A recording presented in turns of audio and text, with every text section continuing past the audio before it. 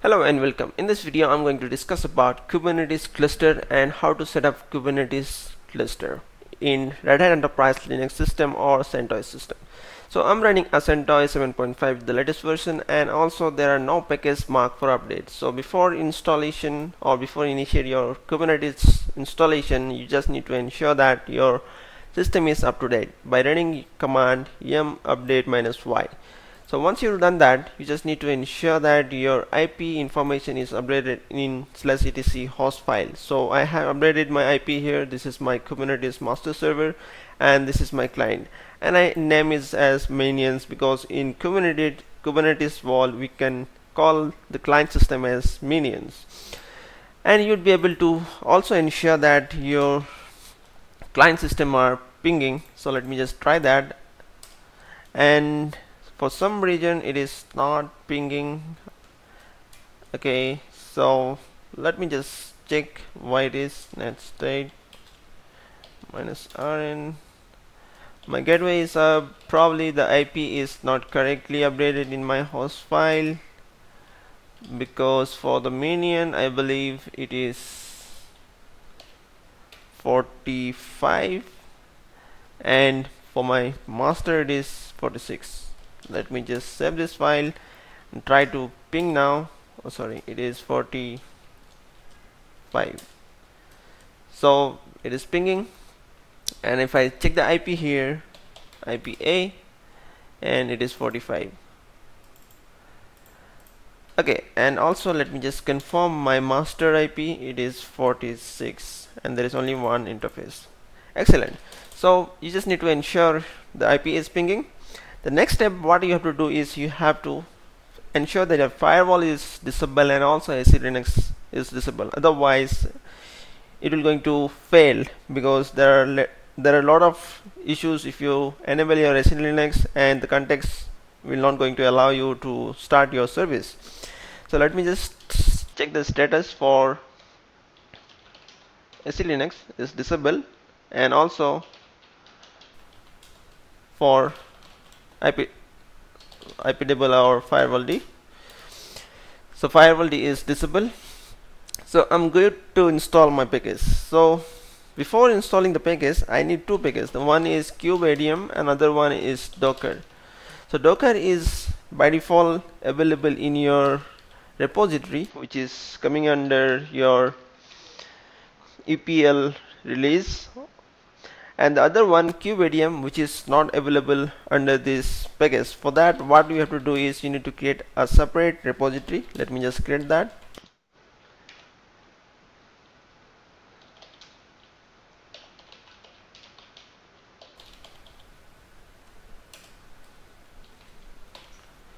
So let me just paste it here.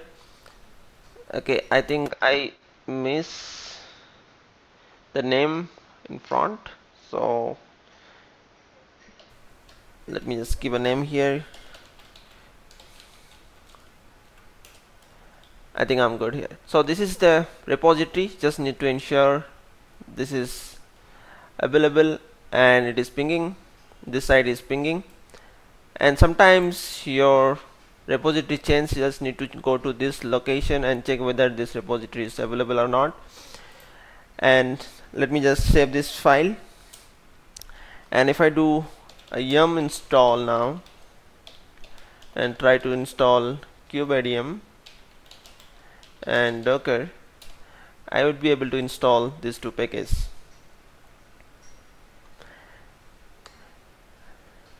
Right, so I can see there are two packages, Docker and kubeadm, which is going to install. One is from Kubernetes repository, which I just added, and one is from extra repository, and there are some few dependency which is also going to install.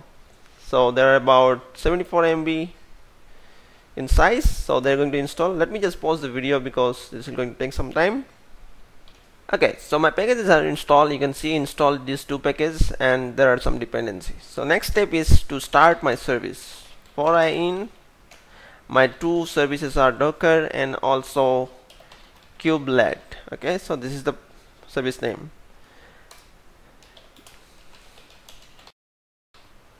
ctl start, and also I just wanted to ensure when my system reboot this service comes up.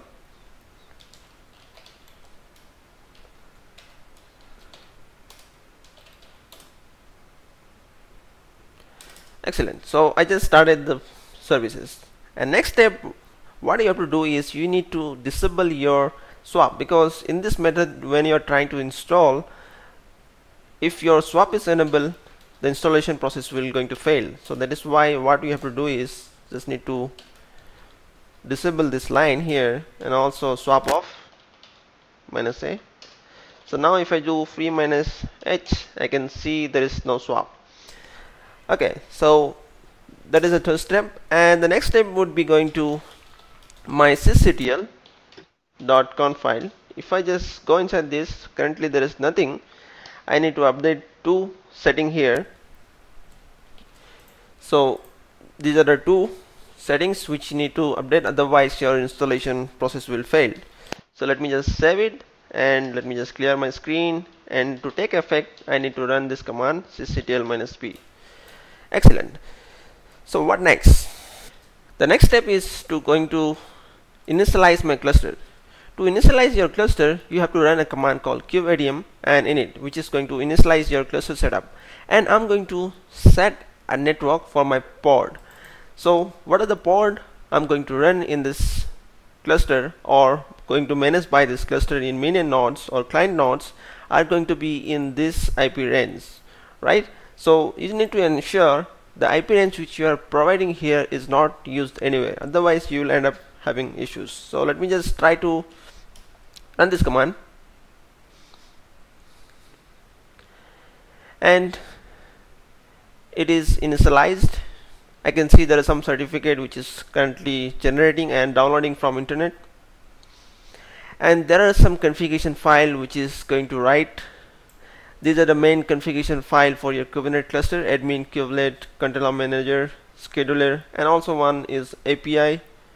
Okay, so those are the file which is going to configure through this kubeadm command. So you don't have to manually configure it, it is all automated. So currently what it is happening is, like, the Kubernetes is talking with Docker, because I have installed Docker, and Docker is trying to pull some images from Docker Hub and trying to run some container. If I just go to my client node here in minions and try to SSH to my master node, which is kubemaster 01, and try to run some command called Docker images, I can see there are some images which is currently in progress to pull it. And also if I can just check for the status in every 1 second what is happening, images. So it is about 7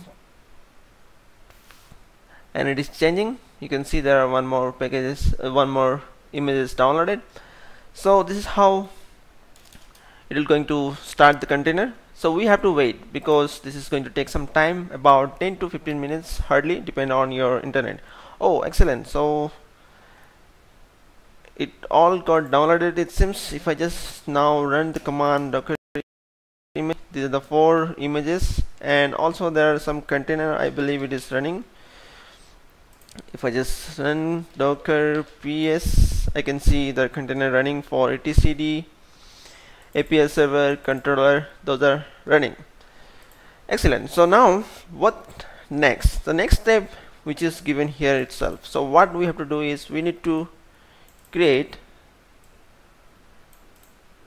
this directory like it has given here, and also this one.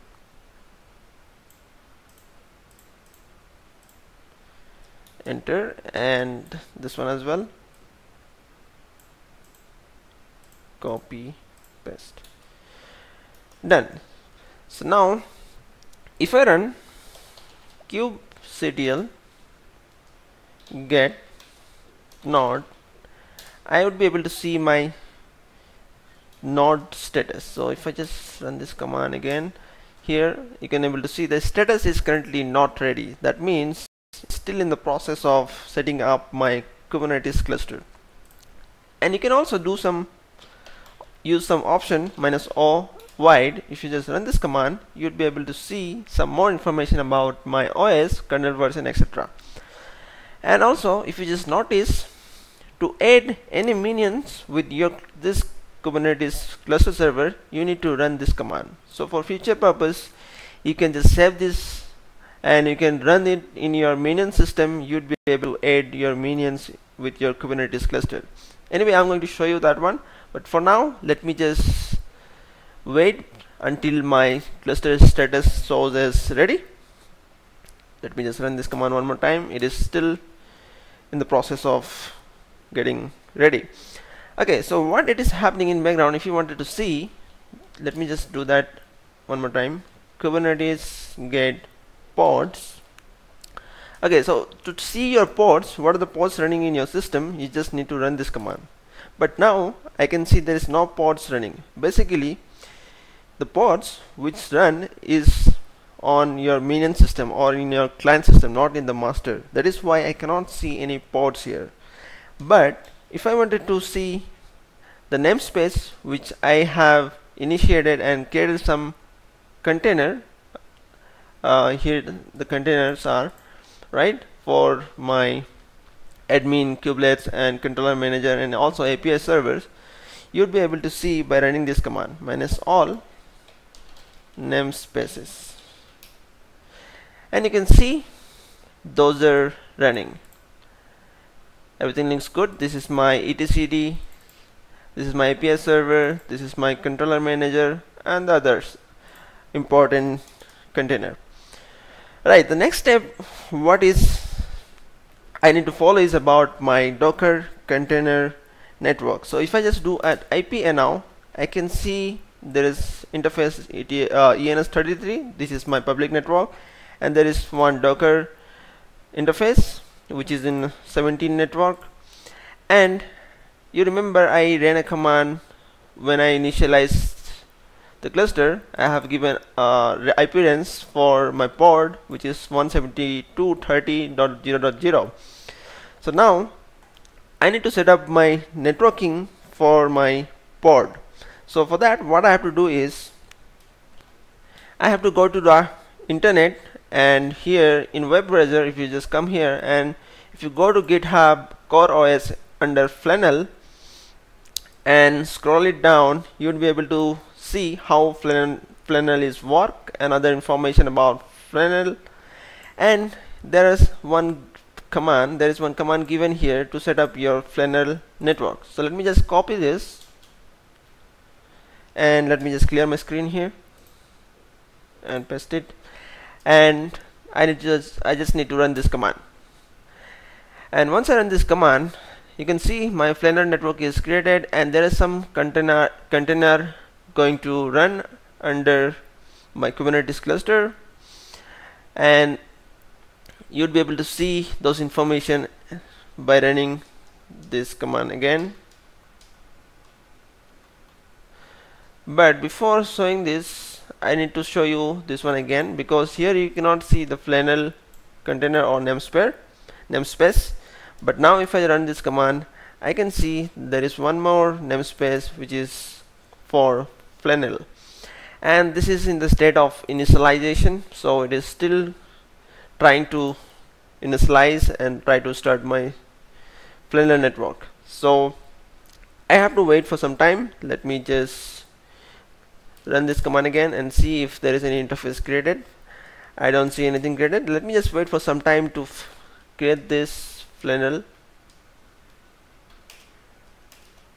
It is in pending state now. Okay, it is running, but for DNS it is in pending state.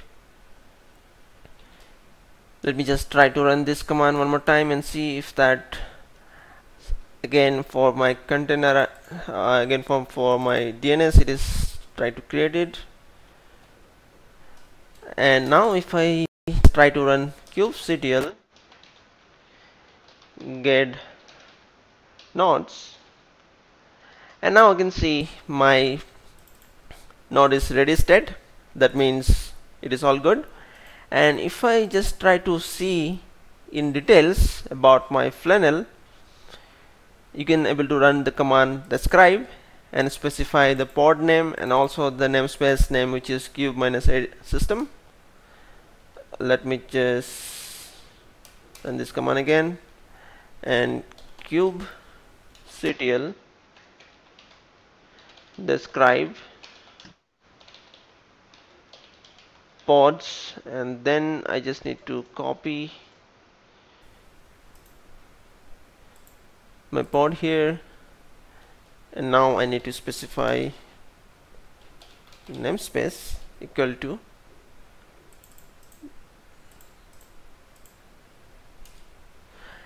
here it is. So I can see about my namespace, some information about my namespace, which is Flannel.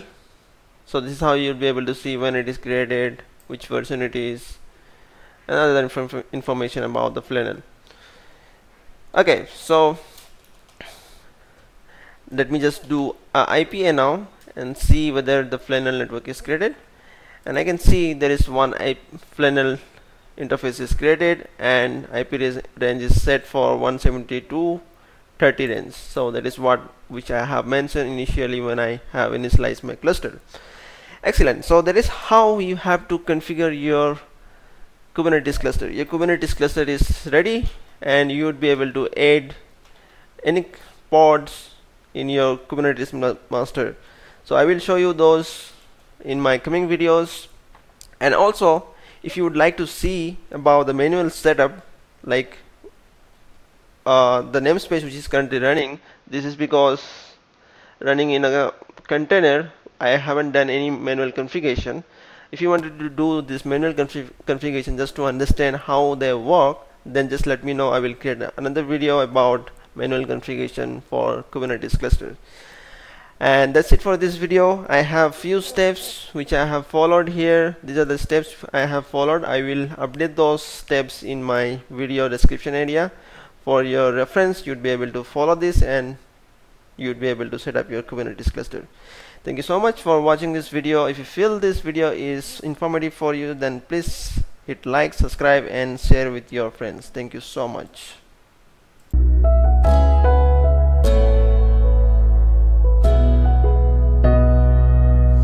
Wherever I go, wherever I see, I remember you. If you remember